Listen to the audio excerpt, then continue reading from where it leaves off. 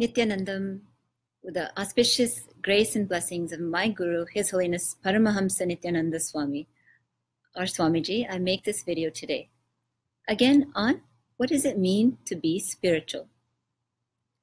Now, many people I've interacted with have some ideas on what spirituality is and what it isn't. And one of the common themes, one of the common understandings or cognitions about being spiritual is that you have to give up something to gain something in the world of spirituality. And what I found from my experience as a disciple and sannyasi of Swamiji, that is not true. Actually, only out of the space of real fulfillment do you move on to something else. The whole idea of giving up something to gain something is almost like a negative connotation, a space of incompletion, of lack of fulfillment leading to something else. But actually, my experience after meeting Swamiji, after the first workshop with him, it was just a 3-day workshop, which took place in Orlando, Florida.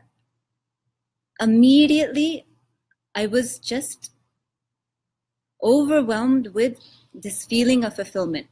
Such a calmness happened inside of me, just a sweet bliss and peace happened inside of me.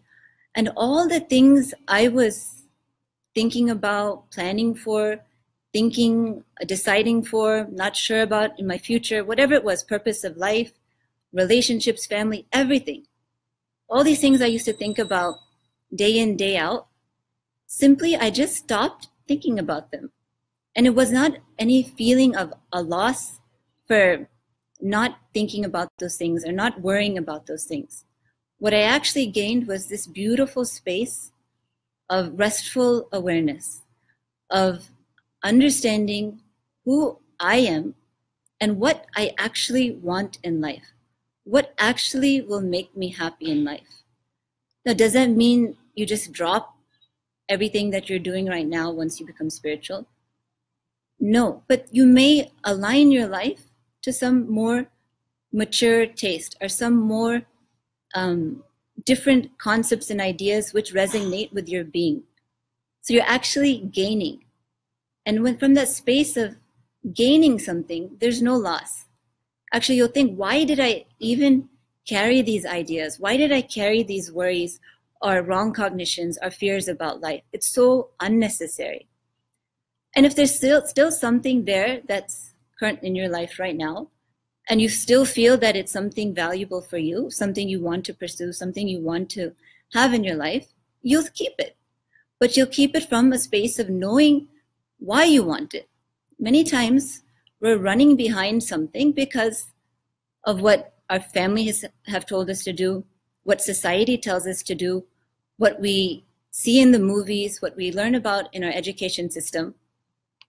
And it's not really something that we actually have looked into. Is it something that we actually want to pursue, that we actually want to put all our energies and resources on? And if the answer is yes, after you look into it, then great, you'll pursue it with such passion to make it happen. So the idea of you'll lose something if you become spiritual is actually wrong. You'll actually gain yourself back. You'll gain the right cognition about you, about God, and about the world. When with that new platform, you will make the life you want. And this is exactly what Swamiji teaches in all of his programs, whether it's the 2-day, 3-day workshops, whether it's the Inner Awakening program. It's completely, he introduces you to you. And then from that clarity of you understanding, okay, this is what I want about me, and these are things I don't want.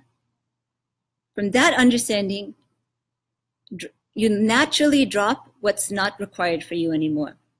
I'll give you an example. Before I met Swamiji, I was living and working in New York City, and I would say my passion was dancing. It was just a hobby, which was a serious hobby for me.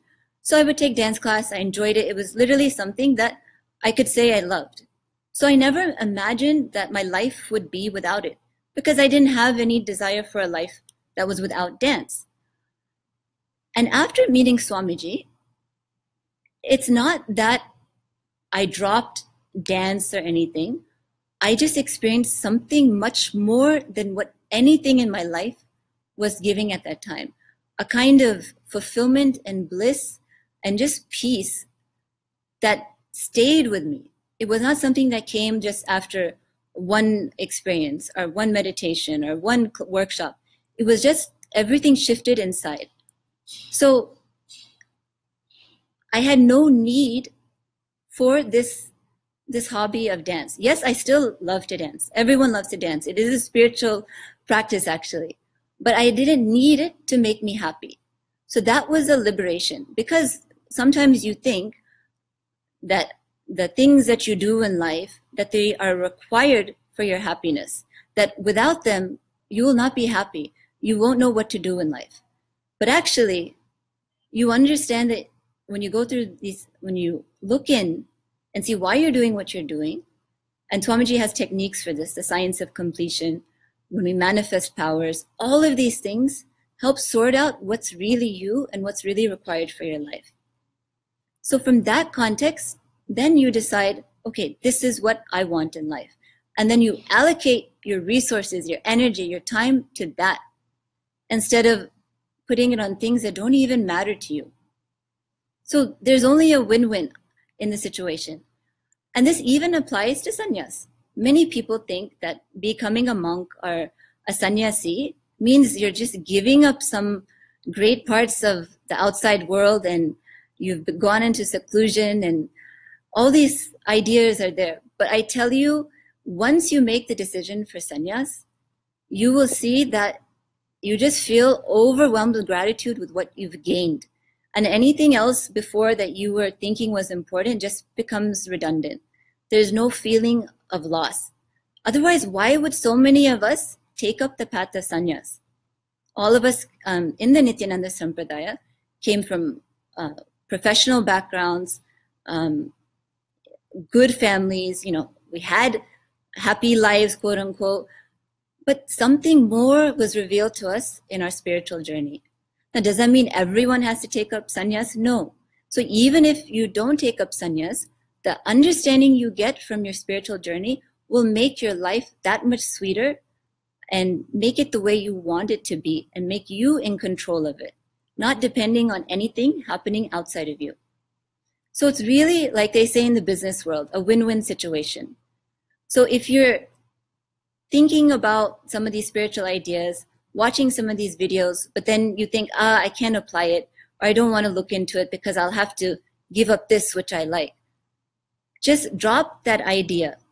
Have the courage to look in and take whatever ideas, thoughts are being introduced to you to conclusion, and you'll see that you actually gain.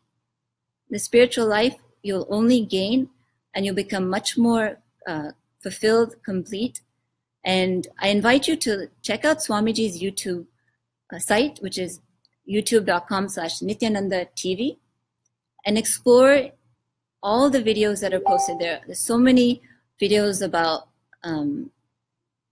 spiritual life, life solutions, love, relationships, wealth, all of these things which we think are important. Swamiji gives us the right context to make them as we want it and to understand them from the right context. So you owe it to yourself to look in. And if you have any questions, you disagree, or you're not sure what I was trying to convey, I appreciate any feedback or comments. And thank you so much for tuning in for these few minutes, and hope you have a wonderful morning, evening, day, wherever you're at. Thank you so much. Nithyanandam.